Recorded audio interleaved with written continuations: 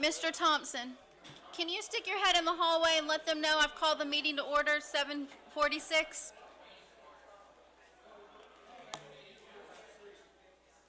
Today is March 23rd, 2015. This is the regular meeting of the mayor and council. I will call this meeting to order.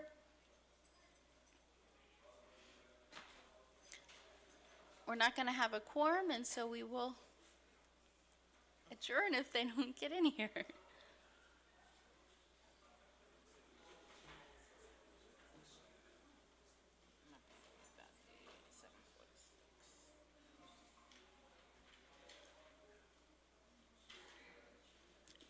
Mr. Manuel, the meeting's been called to order. If you could please take your seat.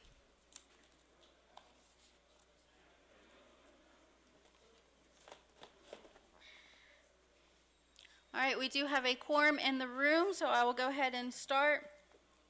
Tonight we have no one to give the invocation. If we could have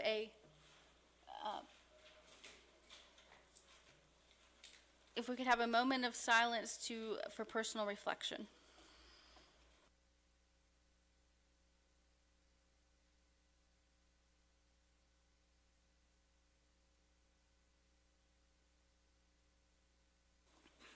Thank you. Tonight's announcements, we do have a Planning Commission meeting scheduled for tomorrow, March 24th, a 6:30 p.m. work session and a 7:30 p.m. meeting.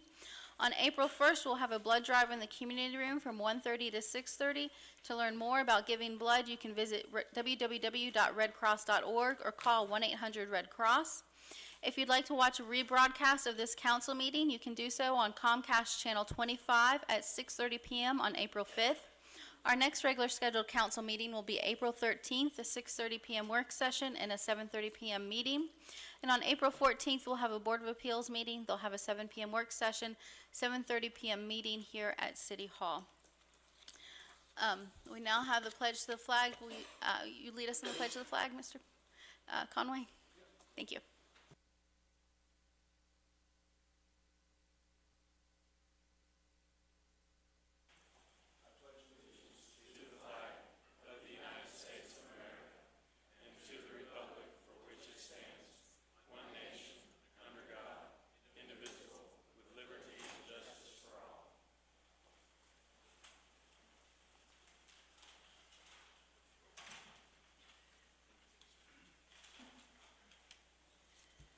Under ceremonial matters, we have Proclamation 2015-04, National Donate Life Month.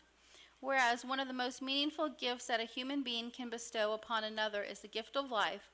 Whereas more than 123,000 men, women, and children await life-saving or life-enhancing organ transplants, of which over 5,000 reside in Georgia.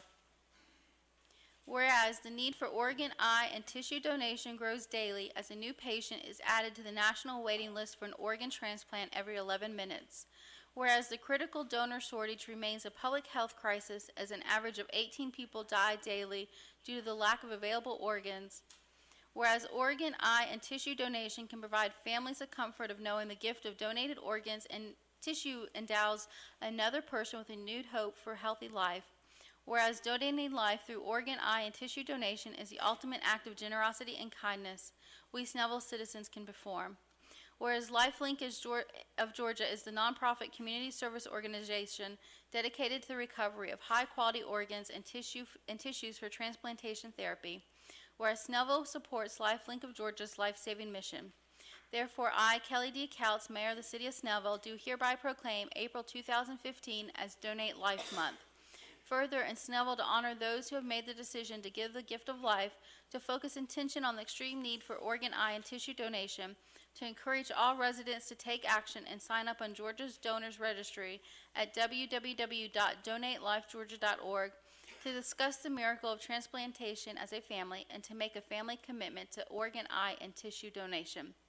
Proclaim this 23rd day of March, 2015.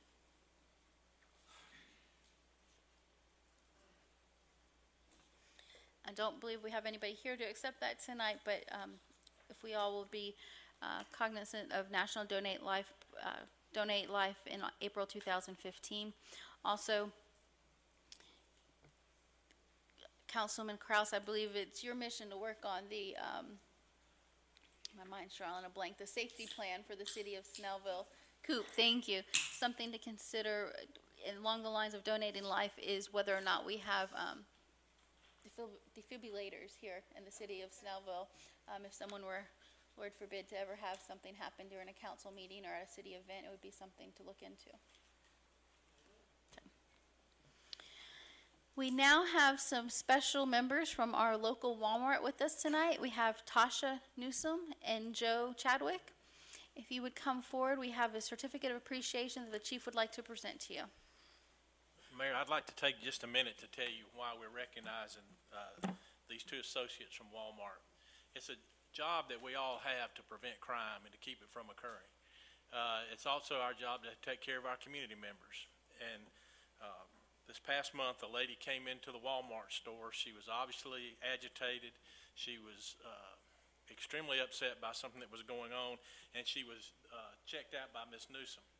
As she got to the register, she wanted to purchase rush cards, which they're these credit cards that you can call in, get the numbers, and the money's gone very quickly. The lady had received a call from someone claiming to be the IRS, and she was told that she had to get these cards and send this money, or they would come to get her. They would put her in jail. All these things, which we all know that the IRS is not going to call you to come get you. They'll come get you, but they won't. They're not going to call you. That doesn't happen. But because of her attention to detail and her alertness, she realized that something was going on.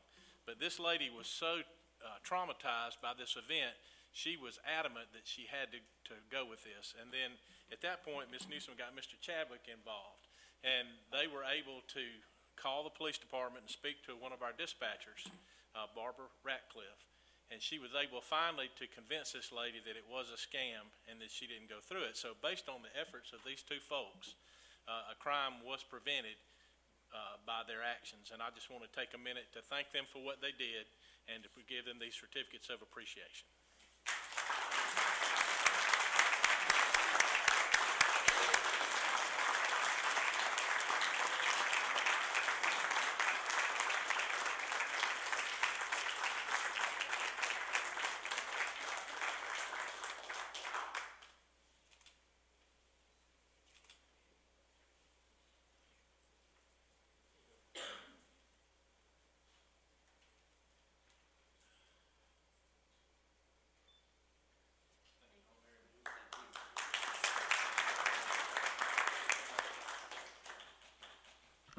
Mayor, if you would just let me make a comment. I'm a CPA by trade, and I get probably, in the past week, I know I've gotten 2 calls from clients. They call us first because they've gotten this call from someone saying they're from the IRS wanting to come arrest them and send the sheriff to their house.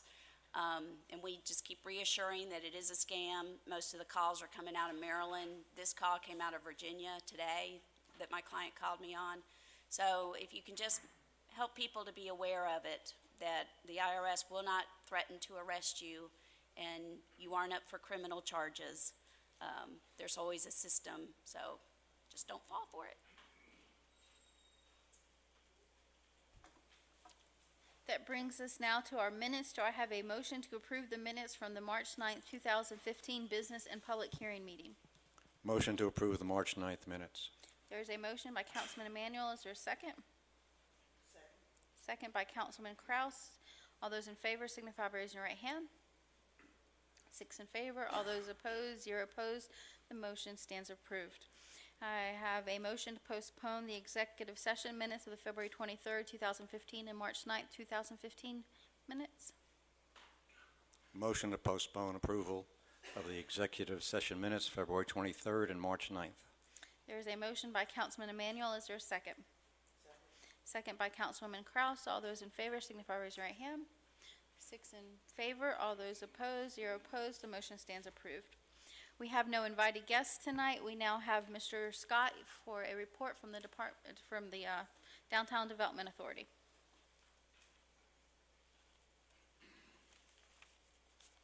Good evening.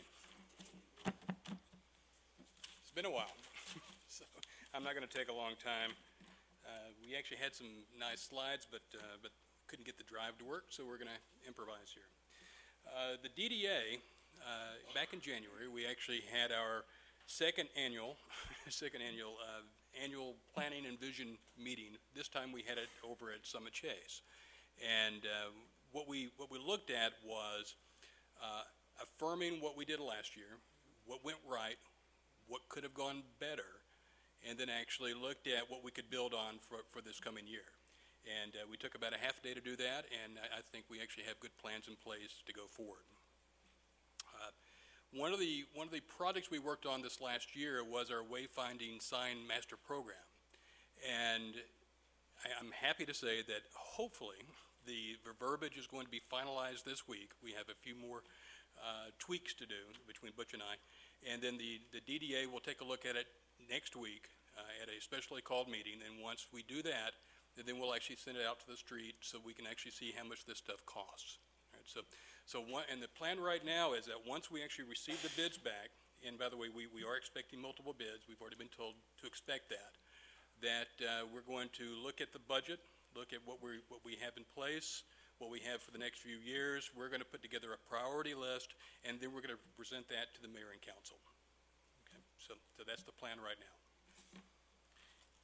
The Atlanta Regional Commission also awarded the DDA and the city a couple of grants. The first is a technical grant that basically it's all on them, but they're going to work with us to give us best practices for public-private partnerships. And that specifically relates to the Wisteria property, but could expand throughout the city. So they're working on that right now for us. The second grant is we asked for a proof of concept for Wisteria. What could go in Wisteria that could either kickstart the town center vision, or what could go there to actually help us create a work, live, play community. And the Atlanta Regional Commission awarded us $15,000 to actually put on a proof of concept event, which is called the Wisteria City Market. And I'm going to have Eric Van Ottering come up. We actually formed a committee, and in fact it's a rather large committee of the community folks, and he's going to actually share with you what they've done so far, and he's going to actually recognize those guys so far. But if anybody wants to know what a city market is, anybody know? No? I have a few slides here.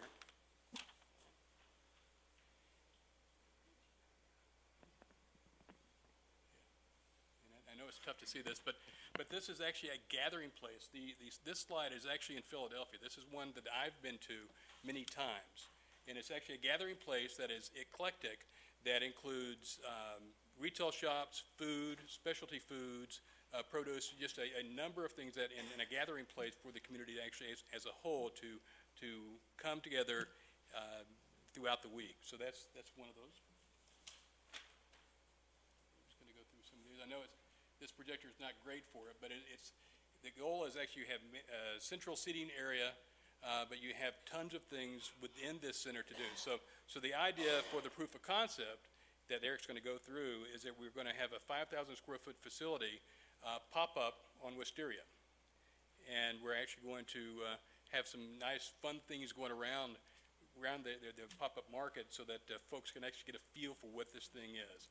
And the goal is that we actually are able to glean enough data out of this proof of concept where we can actually say, is it viable for the city of Snellville? We don't know that answer yet. We're going to find out. Eric?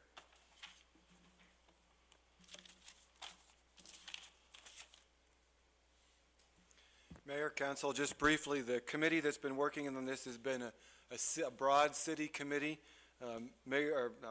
Kelly McAloon and I have been working as kind of chairing the committee, but the other members of the committee are representations from the Arts Council, Kirk Bias and Brittany Washington. Christy Linsky from South Gwinnett has engaged her AP class last semester, and several of her students have continued into it. And we have a number, probably well in excess of 20 students that have actually volunteered to participate in the day of the event. Kathy from the Senior Center is a regular member and is part of the TUD, the grant from the ARC. One of the things that this is supposed to be a proof of concept of is a live, work, play, but also a multi-ethnic, multi-generational event. So we are engaging the senior center, and there's a senior that's on the committee as well. Kind of sideline folks that I keep in touch with but don't necessarily attend all the meetings. Public Works, the police department, Parks and Rec. We're all working closely with those city departments as well to make sure things can be handled the way they need to be handled. We also have 3 South Gwinnett students that actually have come to the majority of the meetings and are leading the student process part of the piece. And then there is now engagement as well from the Grayson Tech Culinary School, and we've had conversations with Brookwood High School as well. They have not had any volunteers step forward yet, but all 3 of our city high schools as well have been invited to participate in it. As Buddy mentioned, the purpose of this is to put up a city market and model and give a proof of concept to the community. So I would encourage you all strongly to mark on your calendars the May 16th date. I'm already talking and I talked to Gay on the way in. We may be buying a 5,000 square foot pontoon boat before we get there. I'm not sure of the rain that we've had. That's the constant question right now. What are we going to do if it rains? We're going to hold the market if it rains. It'll be under a 5,000 square foot tent, and we'll figure something out.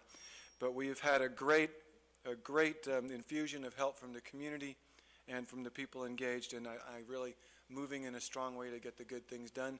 I think one of the surprise events will be that we are going to have a trolley that will be running in the city center and picking people up at no cost to demonstrate another little piece of a city center concept, but that would be of the trolley. Thank you. Thank you. Mr. Scott, I do have a question for the DDA report. Yes.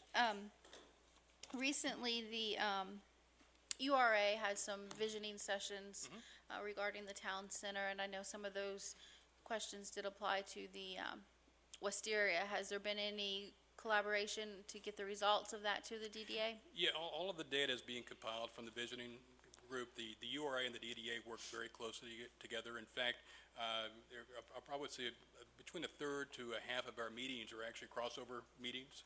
So we'll actually spend the 30 minutes of our meeting with the URA both in session at the same time. So we're actually going to compile all that data and then move forward with recommendations. Thank you.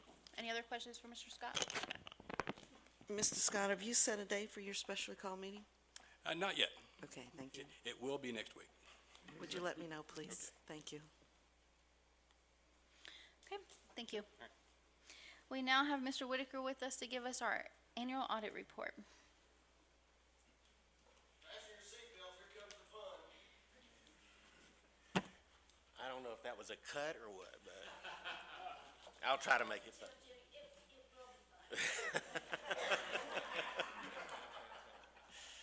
Anyway, it's good news, whether it's fun or not. So we have completed the audit for the city's fiscal year end June 30, 2014, and have issued our unmodified opinion on the financial statements, which basically means that the city's financial report is in accordance with governmental accounting standards. At the end of the year, if you have your audit with you, you can turn to page 14. But at the end of the year, the general fund had a total fund balance of $5,864,000, of which $5,764,000 was unrestricted and unassigned. This represents 63.4% of the general fund's 2014 expenditures and 57.6% of expenditures plus transfers. And that's a great position for a city to be in. The recommended percentage rate is somewhere between 20 and 25%. And y'all have 57.6, so that's pretty good. Overall, for all the governmental funds, the city's balance at June 30, 2014 amounted to $11,367,000, of which approximately $5,324,000 was restricted, and that's due to your splosh monies and other restricted type funds. They're restricted for basically capital outlay in future periods. The general fund had a positive change in fund balance for the year of $440,000,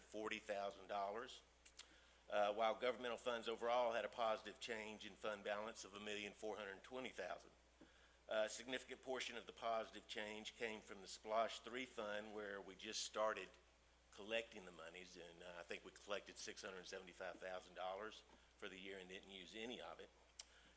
And we also received a refund from a previous project of $153,000.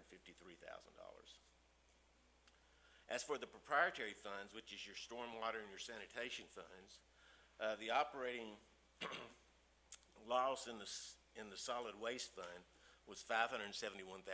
So you're continuing to lose money in your solid waste fund and having to subsidize that loss with general fund monies. The stormwater fund is doing very good. It's got a very good fund balance, and you're able to pay for your improvements through your stormwater monies.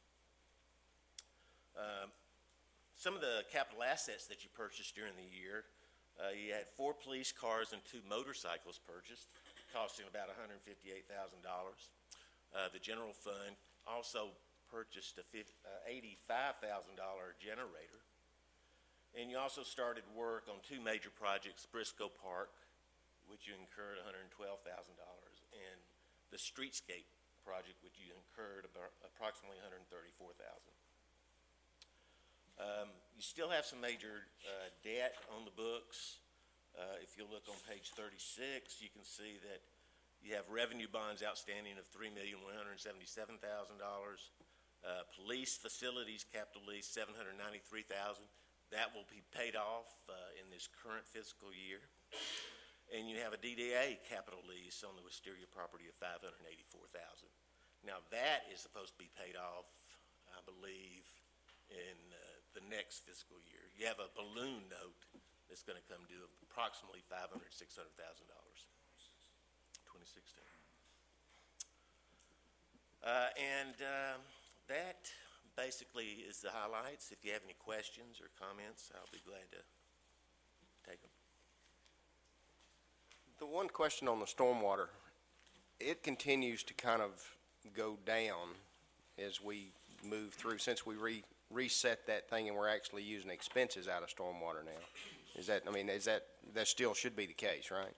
You're actually using salaries out of there right now. Right, yeah, salary, I mean, we weren't taking the expenses out of the stormwater at one time, then we reset all that and fixed it up. So over the next course of 2 years, I believe, we'll be getting to a point where we need to perhaps reassess or relook at the stormwater fee structure to reinvigorate that fund to supply. Okay. Yes, sir. Okay. But it's normal to have other operating expenses coming out of that fund. Right. And at the end of the year, you had an unrestricted fund balance of $692,000.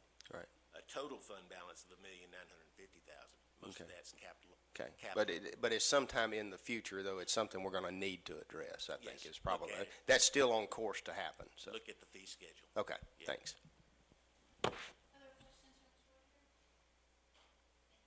Okay. Appreciate the opportunity. Thank you.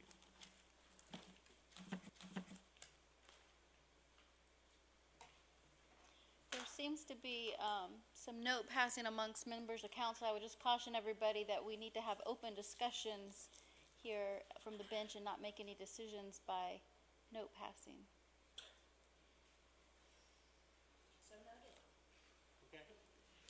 We're not in kindergarten.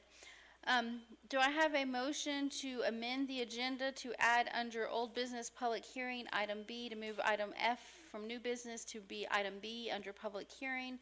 That would be first reading on alcohol ordinance revision and fee schedule. I move that we waive the first reading. Well, we first have to amend the agenda. I'm sorry. No, I'm not. I'm worried about the notes I'm passing about my council amendment. Is there a I second? make a motion to Excuse me, remove it on the Councilman Howard? agenda.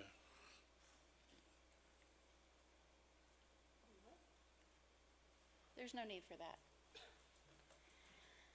Do I have a motion to amend the agenda? Mr. Woods, is that what So your motion? moved. Is there a second? Second by Councilman Emanuel. All those in favor signify by raising your right hand. That's 6 in favor. Those opposed, 0 opposed. The agenda is amended. We have then our public hearing, item A, second reading for CUP 15-02. This is consideration action on an application by Vineyard Chapel International for church and auxiliary uses at 2110 McGee Road, Suite 2126. This was on our last agenda and was tabled till tonight. Jason, Mr. Thompson, anything you need to?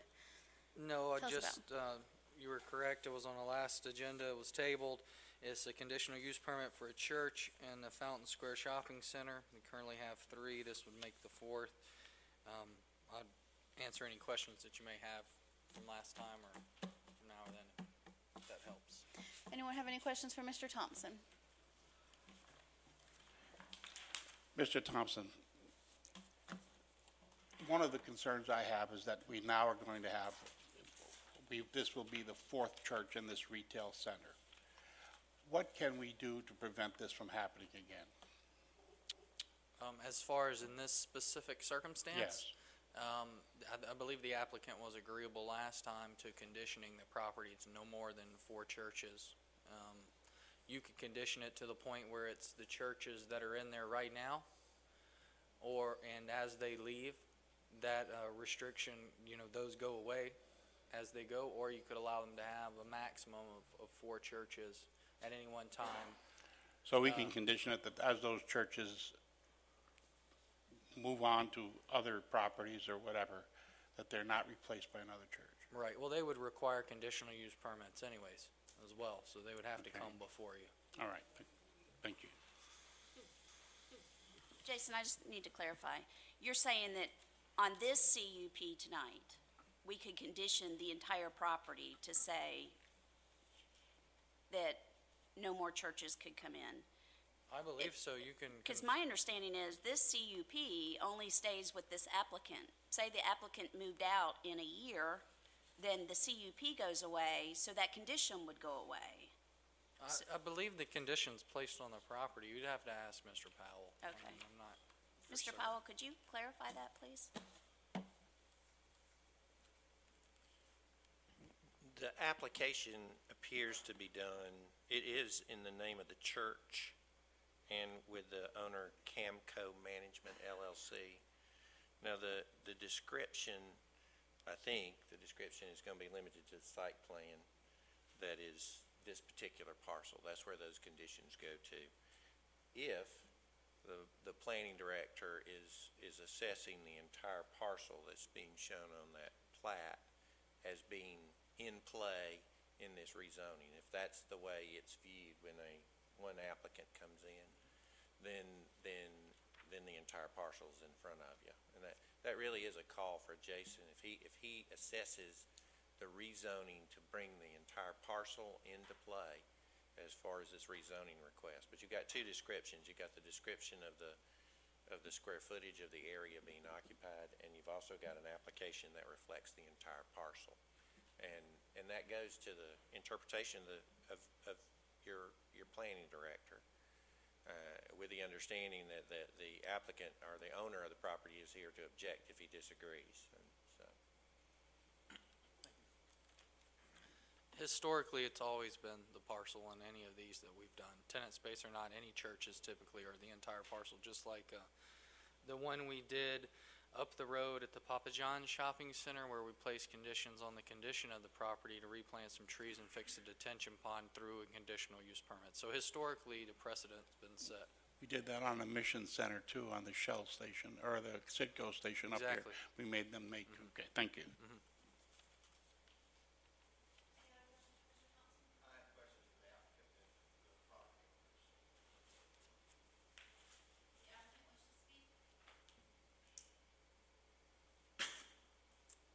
Thank you.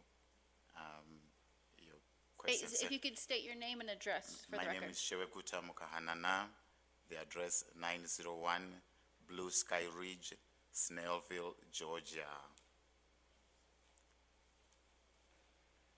Question, if the property owner, could you join the applicant up? Because I guess both of you can probably answer this question. A couple of weeks ago, one of the concerns I had was that we're loading up our retail centers with churches. Okay, and I'm just saying it's a retail center.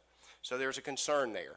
And you have brought the information saying that y'all are willing, as the property owners, to limit the number of churches that you currently, if we approve this, and this is where we go. Yes, we are. Okay, and that is still okay to do that? Yes, Okay. sir.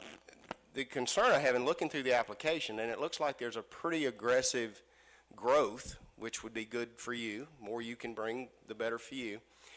The current space that they occupy, if they grow to their 5 years, 350 congregants, which is reflective of additional cars and additional so on and so forth, the current 6,800 square feet, 6,900 square feet will accommodate that growth without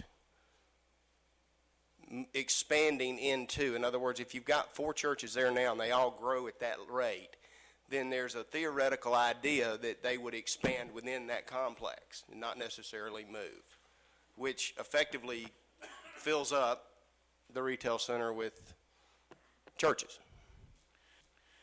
Presumably so. We've only had one church expand, and that was the first church that came in, the Good News Baptist Church. They started in 1,300 square feet, and about a year later, they took an adjacent 1,300 square feet, so they're now 2,600 square feet. That has not been the pattern for the other churches. Now, that's not to say it can't happen, Okay.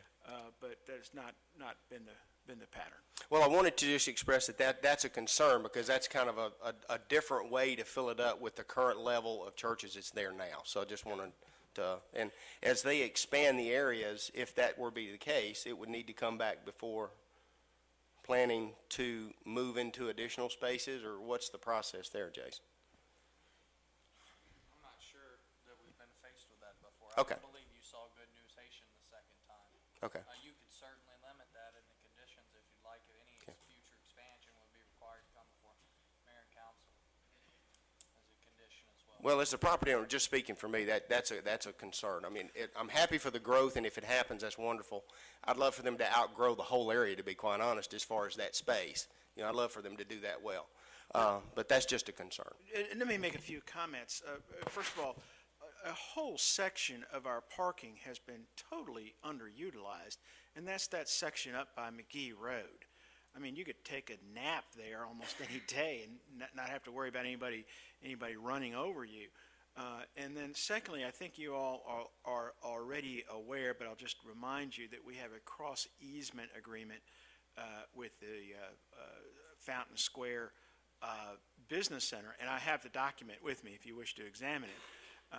But we do have a cross easement agreement with them, and that parking lot is only slightly smaller than the entire state of Texas. And it's also totally underutilized.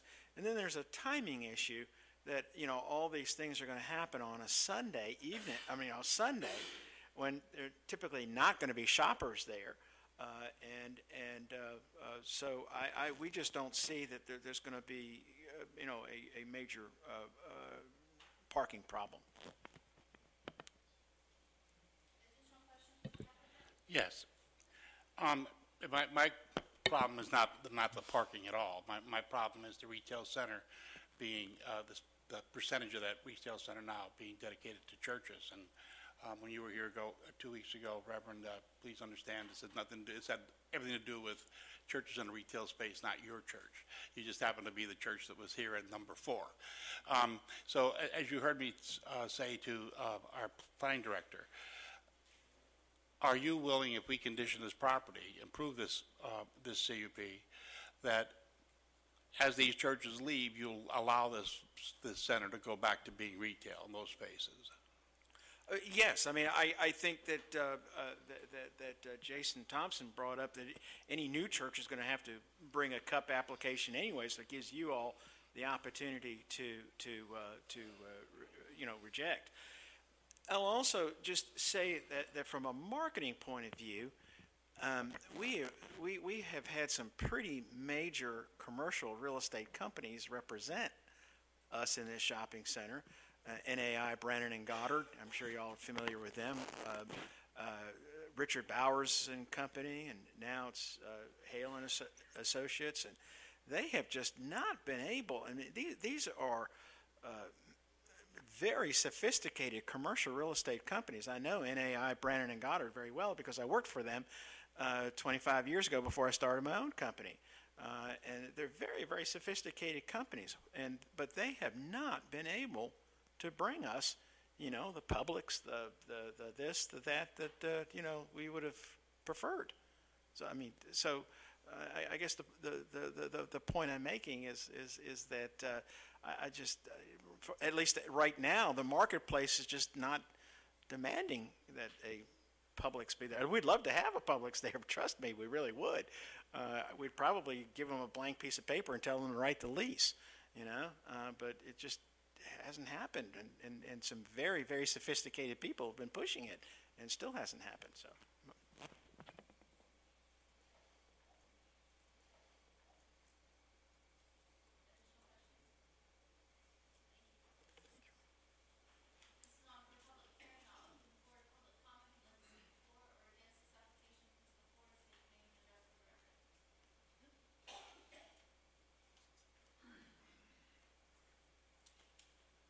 Thank you, Mayor. Thank you, City Council. I'm Dwight Heyman with the Lifegate, one of those churches in that area.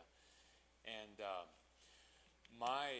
course, I'm going to be, you know, speaking for the churches. And my concern is some new statistics just that I've run across with some other pastors in the Snellville area, and where there's you know, there's been a great influx, or actually the Great White Flight of the 70s, and the property values in Atlanta went down, and now there's a resurgence, a revival of properties in Atlanta, and we're spending $64 per month, I believe, on the homeless.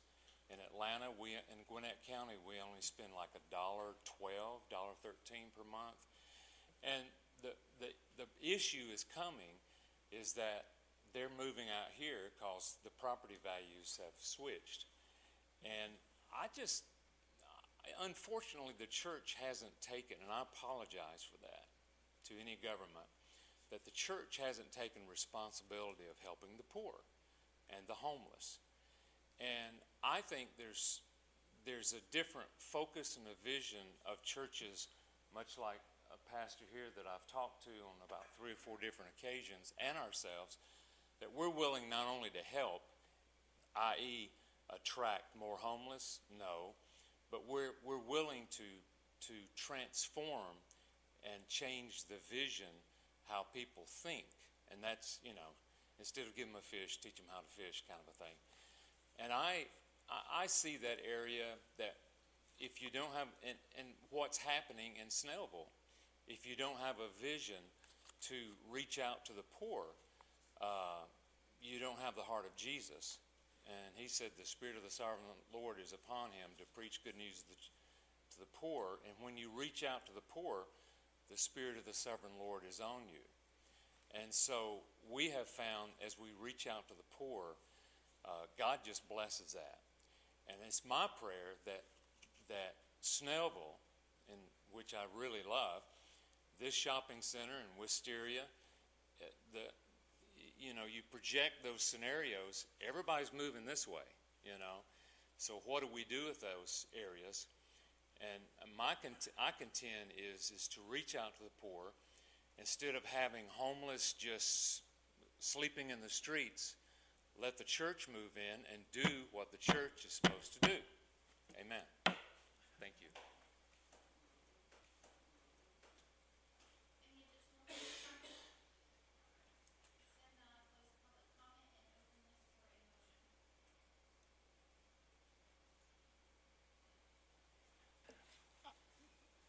I make a motion that we approve.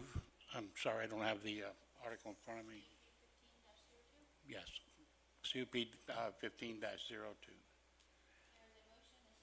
Second. I would just like to weigh in with a comment on why I didn't support this the last time. And it is purely the number of churches in this area. I can tell you every church that's come before us for this shopping center in the past, I've supported and voted for.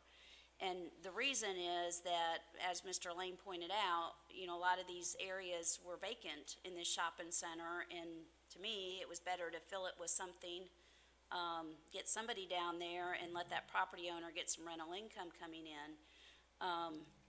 But at some point, we've got to be careful that we don't forget about, how this property is zoned right now. And we have kind of gotten away from that. So, I'm okay with Mr. Lane's commitment that we're going to limit the number of churches. I think this would be the last one that I'll support down there, and I'm just letting you know that up front. And honestly, we approved that one down at near Rosebud. I've got a little heartburn on that one. That shopping center has historically stayed pretty leased, and I don't know why we kind of shoehorned a little church in there. I don't know why I voted for that. And I mean, you think about these things after. Sometimes it's not always the correct decision, but it is a tough decision because you do want to see these churches come in and support the community, and I realize all the good that they do. But again, I mean, my job here as a council member is to follow what the long-term vision is of the city, and this is currently a retail space, and until it's made over to something different, we need to be careful that we're keeping that character. Mr. Witts, a point of clarification, are you asking for approval of CUP 15-02 with the conditions as recommended by the planning department, or are you outline any new conditions? I apologize to you, Mayor. I would like to add the condition that this is the last church that we're going to approve in that space project. Mayor, if I could recommend. Yes, thank you. In your packet, you have a resolution that has two conditions attached to it.